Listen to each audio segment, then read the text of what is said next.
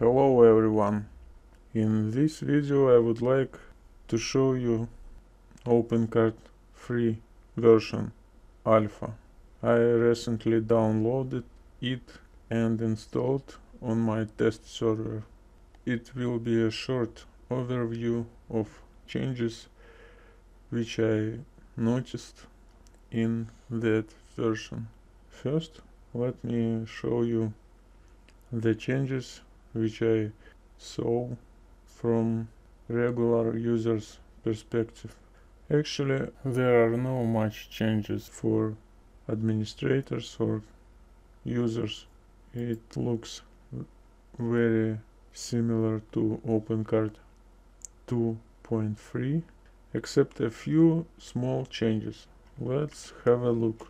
Most of them are in the administrator area. Here is the administrator area of Opencart 3. So you see that it's pretty similar to Opencart 2.3.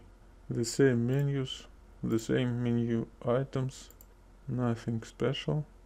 But actually the extensions got a new points. I would like to say that the main purpose of Opencart 3 is adapting it to a cloud platform. This is a new strategy from Opencart architects. They want to have a version for cloud which will be sold on recurring plans, I think. So customers will rent it maybe and pay regular charges to Opencart. That is why it was created, and all changes are for that. They added a marketplace. I did not connect it to the market, but I guess it should show extensions from marketplace. It will show only approved extensions from marketplace, which must comply to some requirements for installing on cloud.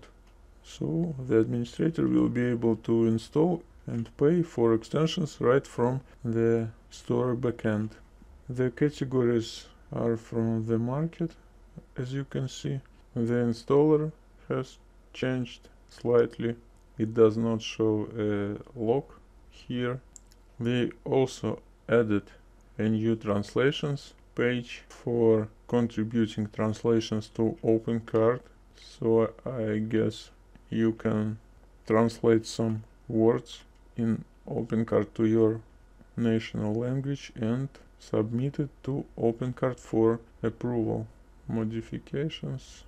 They changed the plain PHP templates to twig templates and added the ability to edit templates from the administrator area directly. Here it is how it looks. You can edit any template file in the customer area. The twig is not hard to learn, so it's quite convenient to administrators to have that ability. Thank you for your time and have a nice day.